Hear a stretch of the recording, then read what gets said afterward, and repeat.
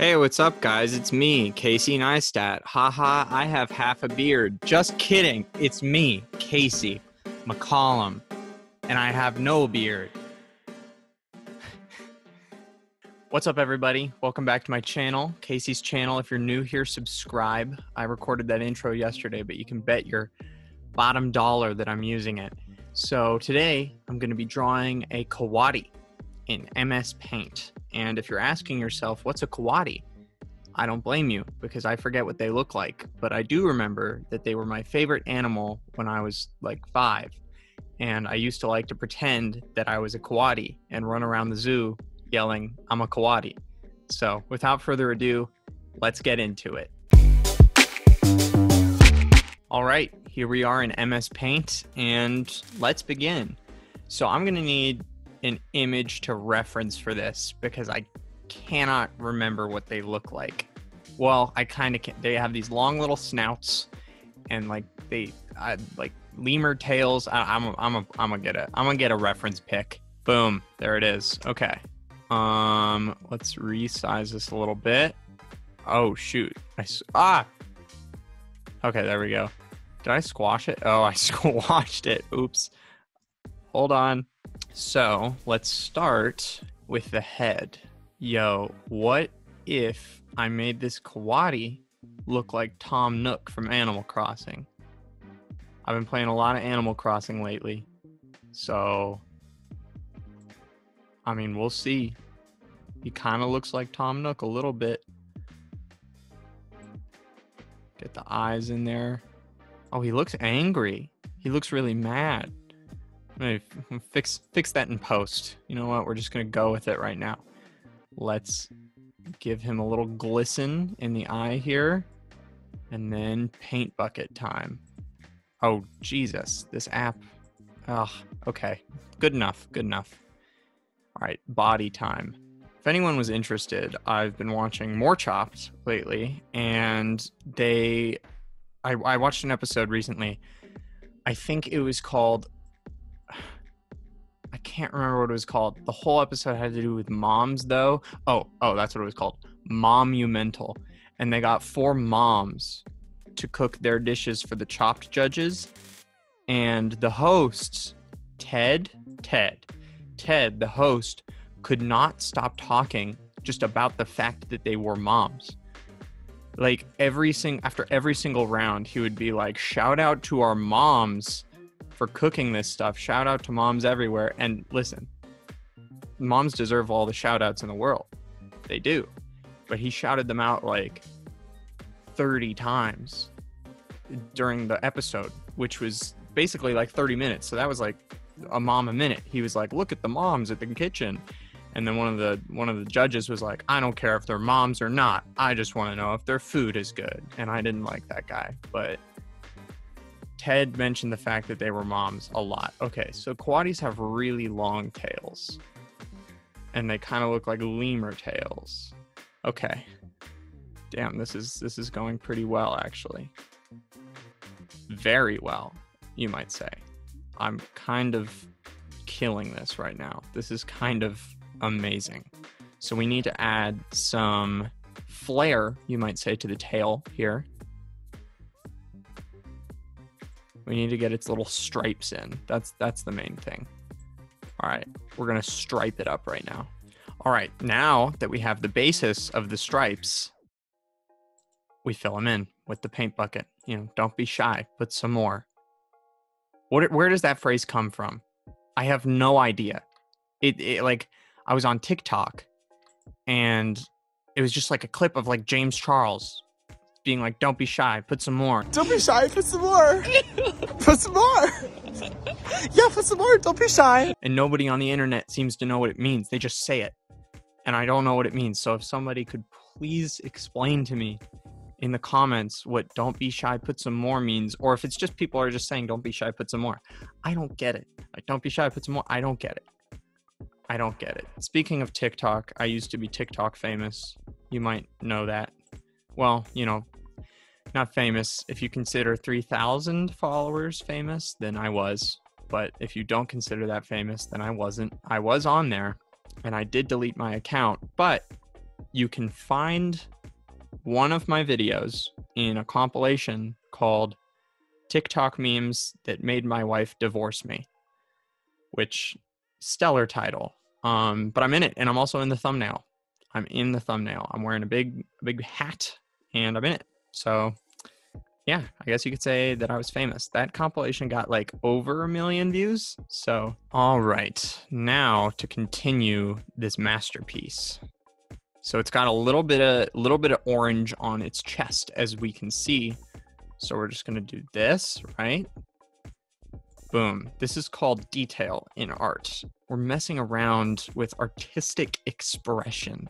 I love colors. I love playing around with colors, and this is about as colorful as it gets. So buckle up. This is going to be a colorful coati. We've neglected something this whole time. It's the coati's head. How could I have forgotten this? Okay. So it's got a little bit of gray up here. Oh, it's also got little gray boots. Keep that in mind. Keep the gray boots in mind. Remind me if I forget about them. Okay, so we're going to make its little snout. We're going to make its little snout black. And then we're going to use the gray for part of the face. Okay. Beautiful. That looks better than I thought it was even going to look, because I thought it was going to look bad. Now, we need to add a little bit of fur to its back, just for some roughness, some coarseness, some flair, you might say, but I've been saying flair a lot, so I was looking for new words. This looks incredible. Gray boots. Gray boots. We need that next. Well, I have to say, I think I nailed it. I think that they should make a Netflix show called The Coati King, about somebody who likes coatis. Speaking of the Coati King, or rather, Tiger King, everyone forgot about that show. We all watched it. We all talked about it for like a week, and then we just forgot about it. Like, Joe Exotic's like in jail right now. That's crazy. That's his life. That's crazy. But we all just kind of forgot. Like, no one's talked about Tiger King in like the past few weeks. After it came out, everyone's teachers were on Zoom like, oh, hey, all you cool cats and kittens. But now there's nothing. I haven't heard about Tiger King in a hot minute. This is frankly beautiful. And I'm wondering if I should draw this little rock at its feet. Or is that a piece of wood? I don't know. It's one of the two. Should I draw it? No. You know what? This is my drawing, my style. That's a reference picture, but we don't have to go off the reference. That is an important tenet of art. Use a reference, but don't be beholden to it. Open your mind to your own artistic vision and follow through with it. Sometimes we need to move past the reference and move in to our own soul. With that being said, I'm going to get rid of the reference. This is going to take a minute. Just give me 1 second. I got to erase it. Oh, wait. I can just use the selection tool. Okay, that was easier, but that's the learning process. We need to give it an environment, something different from the environment that was in the reference photo. But the issue I have is, oh God, no, I don't want to zoom in. I want to zoom out. How do I zoom out? It's okay. It's fine. This is art. This is I found it. It's a little slider. Okay. So our coati's kind of near the top right now. So I'm going to select it and I'm just going to move it here. And I think that this coati should live in the tundra. Yep. It should live in the Arctic tundra. Okay, let's start by drawing the ground. Oh, you know what we'll do? We're going to move our coati up. Then we're going to go back to brushes and draw its environment so that we can later drag the coati back down into its environment. You got to use wide strokes to construct the ground, right? Wide strokes, class. Wide strokes. I would stand on this ground. I would. This is a ground that I would gladly rest my feet on while I am walking.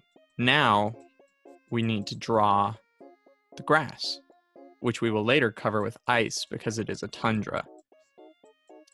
Even though I don't think coatis actually live in tundras, but it's okay because this one does. ice time. Let's see, maybe let's use a new brush. Let's use a new brush. This is the Arctic ice because we're in the tundra. Yup. This is like the ice. This is just amazing. This is like an ice kingdom. This coati's lucky. He lives in the coolest place ever. We need to draw the sun rising up on the horizon. We're gonna use some cool colors here. Wow, this is so cool. Oh my gosh. And its rays are going everywhere. Oh my god. Oh my gosh, it's beautiful. I think it's about time that we bring the coati back into its habitat that it belongs in. Oh no! There's a white background. I didn't know that. Good. That looks good. That looks awesome. It's nighttime. It's nighttime. Wow. We need to make it a little darker if it's going to be nighttime. We just need to add the stars for the starry night sky. I didn't make him look like Tom Nook. I kind of regret it. But, you know, Tom Nook is not a coati. He's a something. I've been very into Animal Crossing lately. Lot of playing that. I just finished building the houses for the new island residents. So things are just going awesome. It's going great. Oh my god. I didn't think we could top last time. I didn't think we could top the turtle. But we just did. There's one more thing we need to do though. We need to give this little rascal a name. So let's do it. Charles the coati. Hey everybody, it's Editor Casey, and I just wanted to say I spelled coati wrong, and I realize it. It's spelled with a C, not a K. That's it for my coati drawing tutorial. I hope today you all learned what a coati is, and you learned how to draw it, because it was a very thorough step-by-step process. I'll see you guys in the next one. Don't forget to smash the like button, obliterate the subscribe button, and comment down below. Tell me, what do you think I should draw next? Well, how do you think you would have drawn the coati? Would you have made it green? Let me know in your thoughts below. I'll see you guys in the next one. Peace.